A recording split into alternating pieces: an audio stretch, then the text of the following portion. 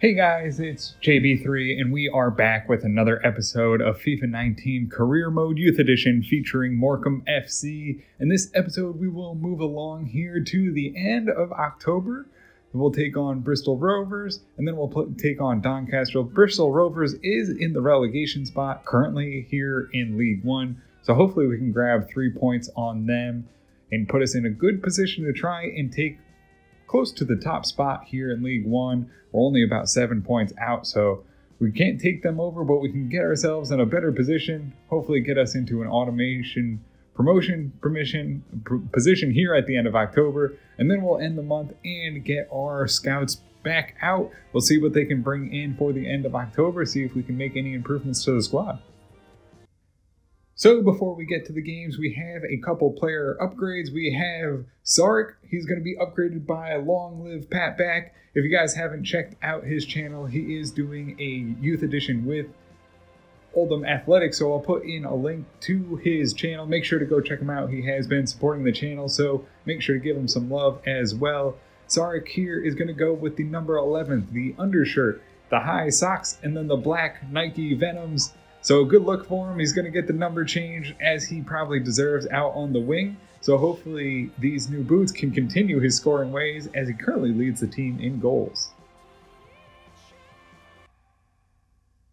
And we have another player upgrade, this time from Sultan of Foot. As you guys know, he does a channel over on with Mansfield Town, a youth edition channel, so make sure to check him out. He's always supporting the channel, always leaving good comments and doing great player upgrades. So I'll leave another link in for his channel as well, so make sure you guys check it out. This one is going to be for the new player, Lekkonen. He's going to go with the number 24. That's going to be changed over from Park.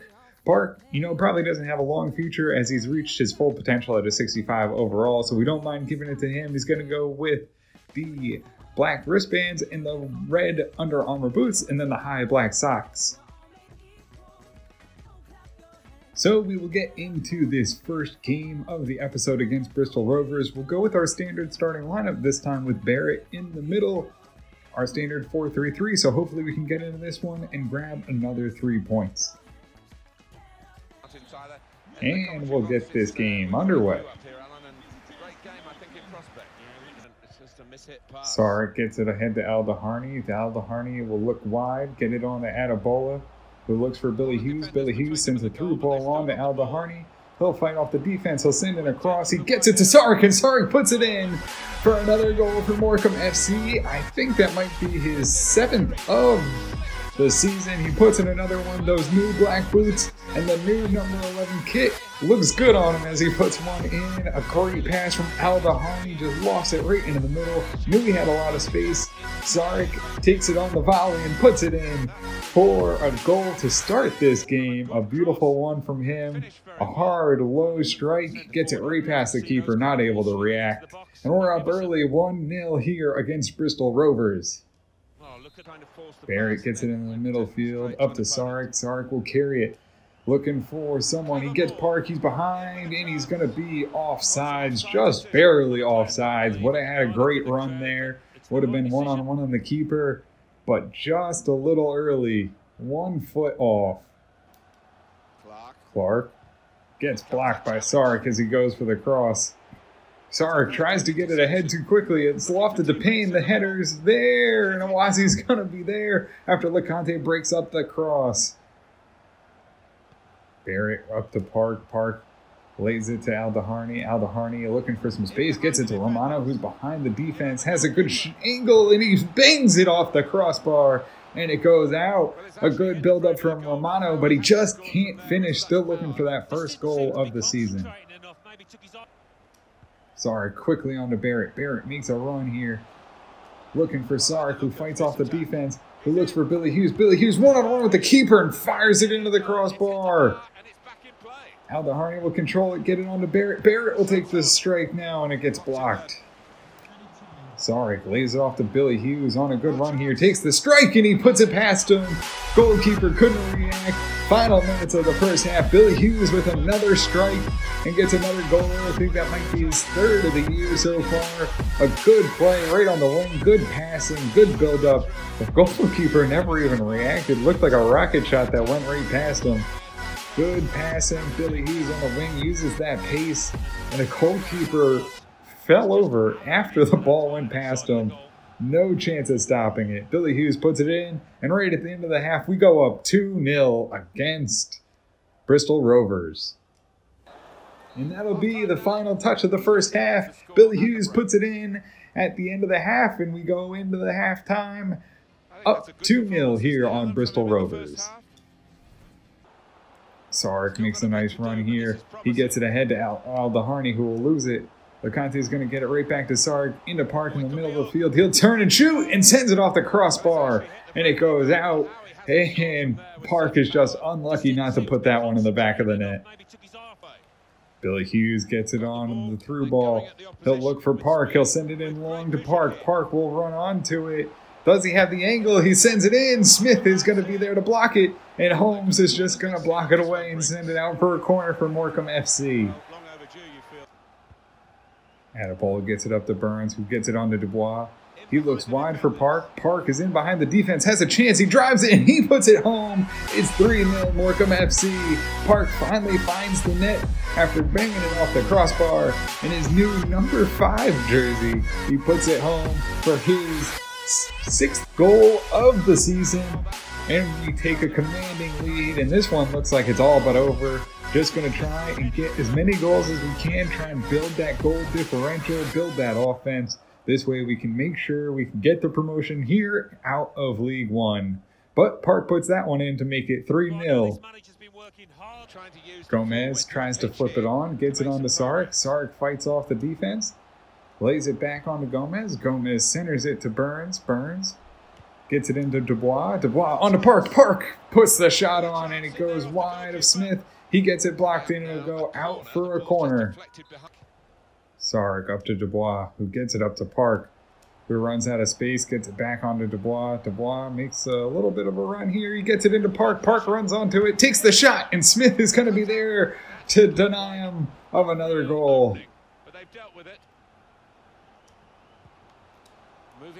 Park pushes it along to Sark. Sark will drive this one, and he'll put it home. The goalkeeper doesn't react. Thought he might have, maybe he thought he was offside, but Sark will get another goal. And those black boots seem like they have some goals in them as he gets his 2nd one of the game. 4th for Morecambe FC, and it's 4-0 here against Bristol Rovers. Morecambe FC showing their talent. The goalkeeper just doesn't even move. I don't know if he thought he was offside. Defense seemed like they gave up a little bit too. And he'll just tuck it right in the corner there. A nice goal for Sark here in Morecambe FC. Oh, LeConte takes him down in the box. Oh, final minutes of the game. You didn't need to do that, LeConte. You didn't need to do it. Oh, it'll be a penalty shot here for Bristol Rovers. Awazi is going to have to stand strong if he wants to keep the clean sheet. It doesn't mean anything except for the clean sheet for Awazi. They'll line it up. Here he comes, right down the middle. Oh, and Awazi gets this wrong, and we lose the clean sheet on the final touch of the game as LeConte takes down the player in the box. They get the penalty shot, and it goes in, and it's going to be 4-1 Morecambe FC to finish this game. We'll get the ball rolling here and end it. Gomez gets it onto Park. He'll punt it long, and that'll do it for us. An absolute destruction of Bristol Rovers. Morecambe FC come in and show their weight as a top-sided team. They show why Bristol Rovers is in the relegation zone. Sark with the 2 goals. Park finds the net as well, and Billy Hughes all scoring. It's a good one, and we show the domination that is Morecambe FC currently here in League One. Only 3 shots, 2 on target for Bristol Rovers. 13 shots, 9 on target for Morecambe FC. Park finding the net has the assist and the goal of 9.5. Gomez a 6.6. Billy Hughes an 8.2. Barrett a 7.4. Aldaharni 8.6. Awazi a 7.3, only letting up the 1 goal on the penalty shot. LeConte a 7.7. Magnuson a 7.9. Adepola 8.3. Jan Sorberg 7.6. Dubois an 8.6. Burns a 7.0. Sark a 9.4 with the assist and 2 goals. Romano a 7.5.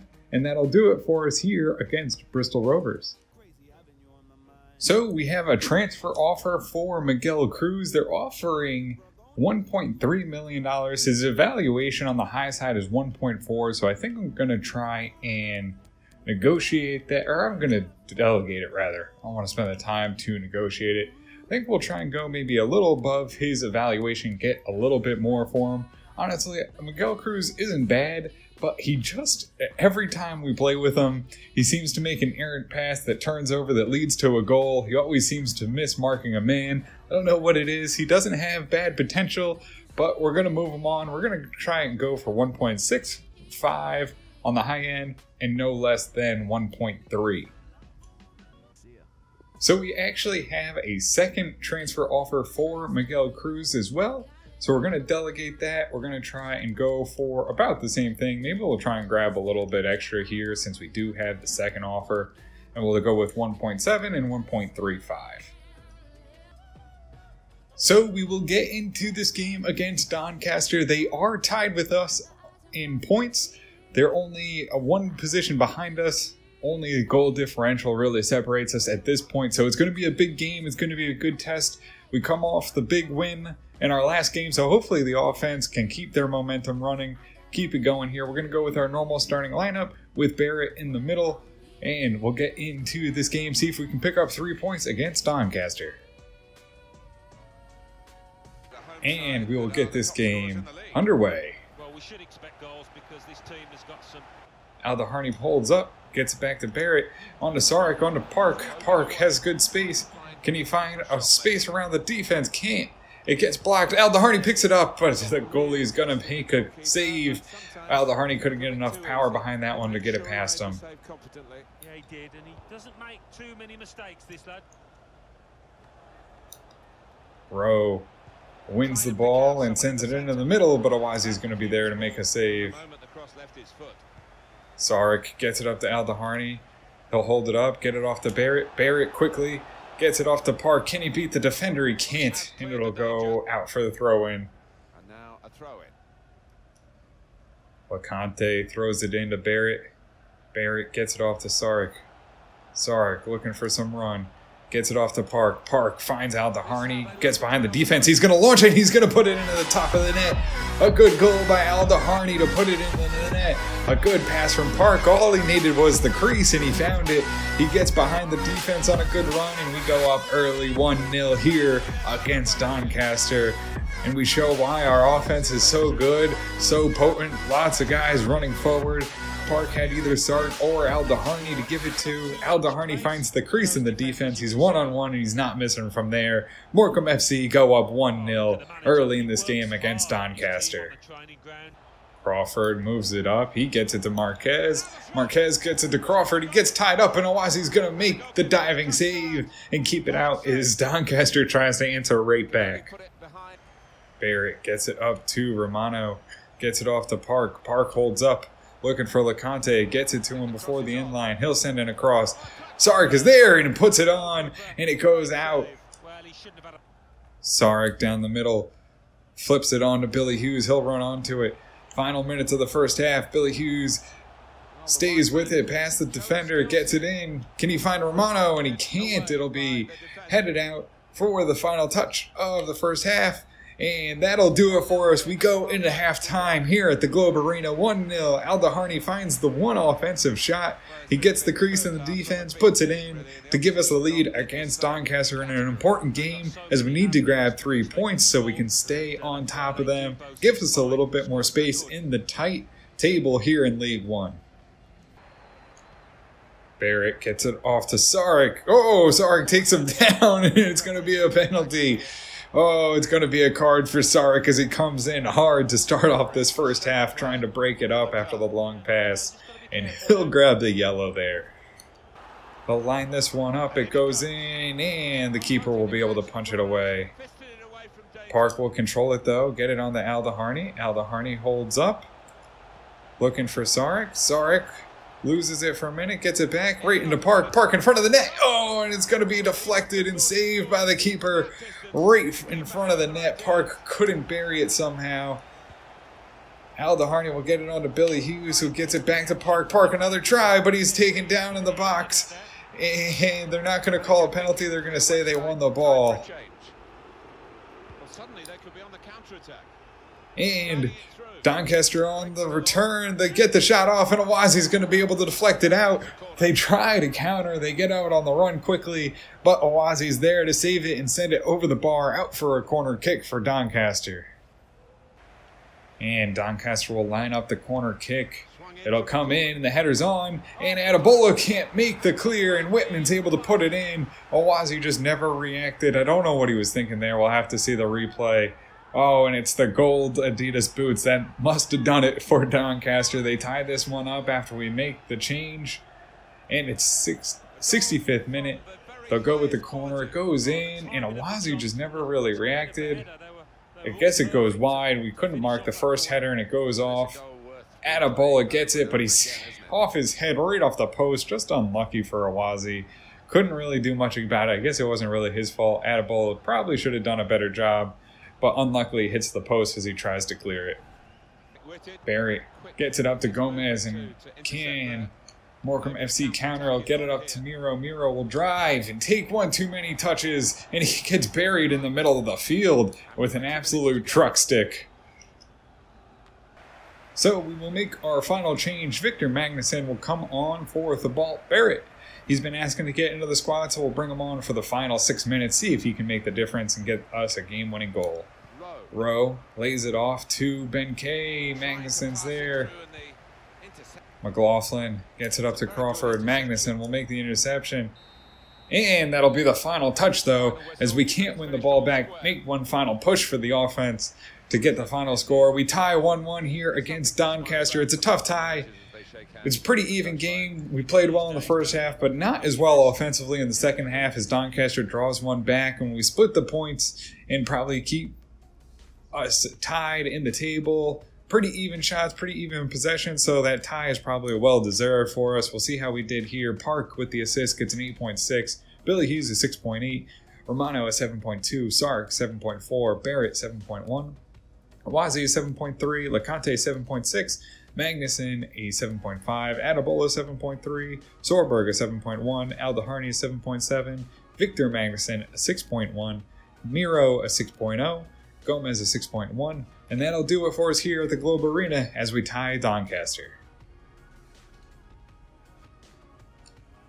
So we do have an agreement for Miguel Cruz. It'll be for $1.65 million, so we will accept that and see if we can move him along and get him out of the club here in January.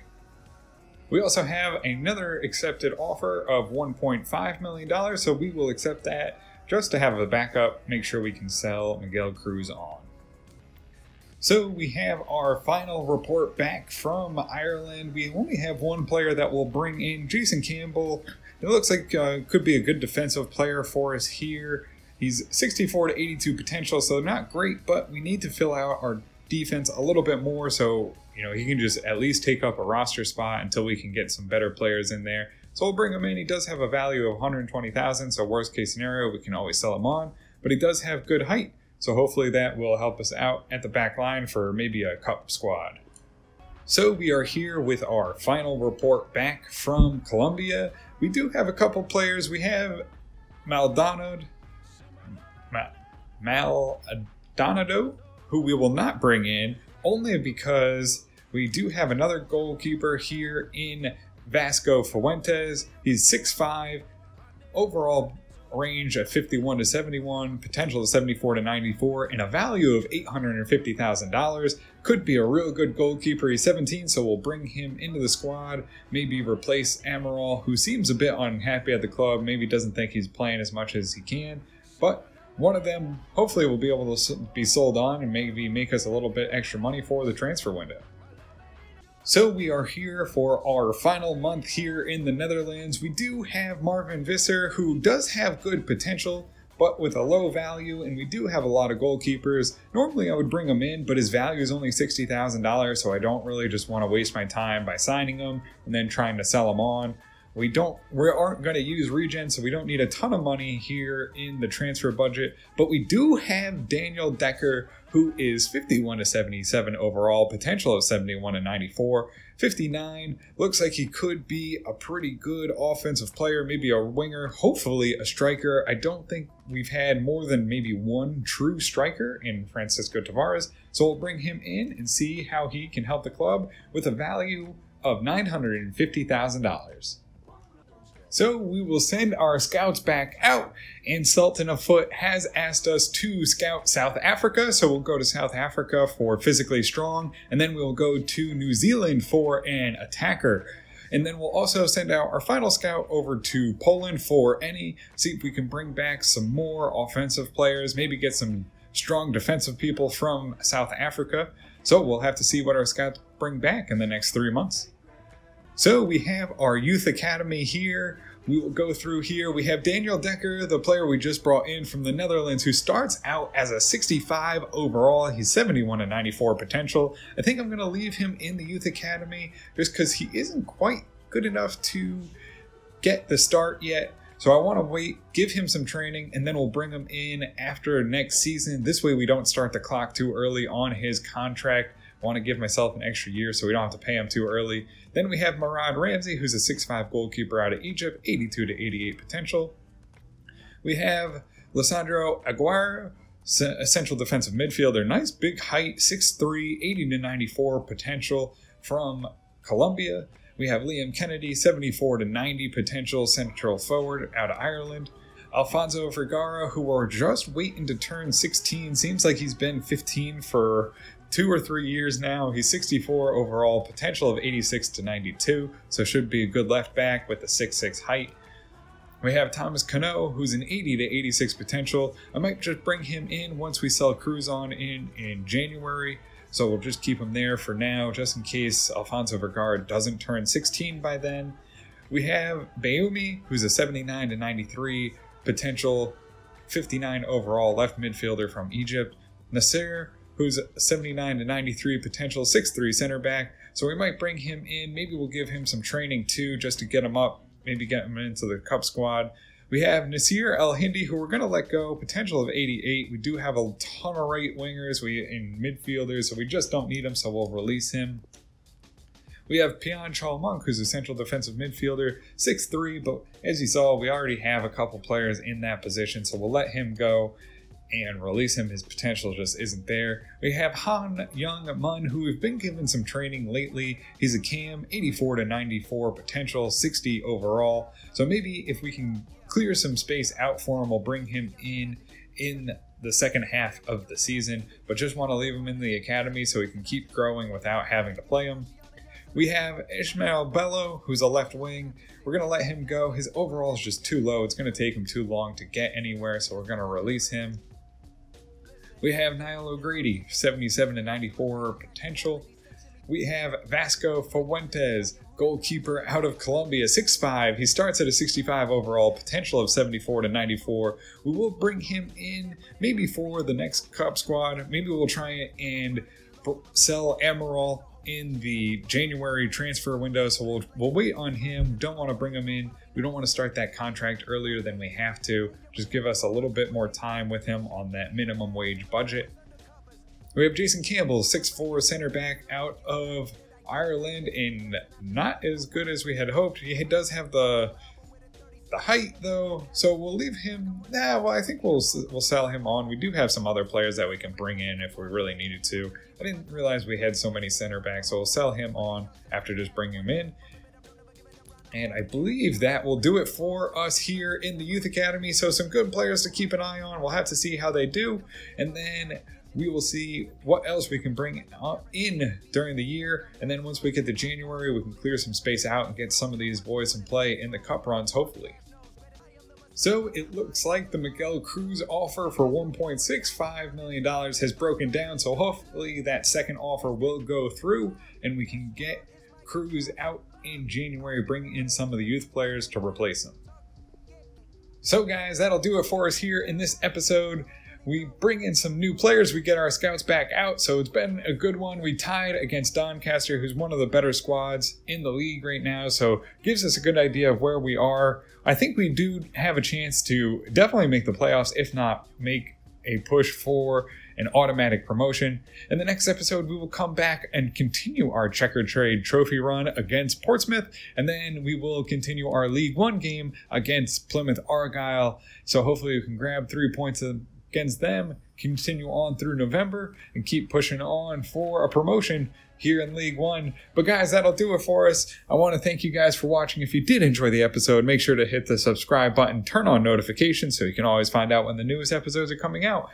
And if any of the youth players you guys want to make upgrades to, make sure to leave it down in the comments, or maybe for our next scouts, if you want to send them to another country, to make sure to let me know. I will keep track of it and send them out after the 3 months are up. And until next time, guys, have a good one.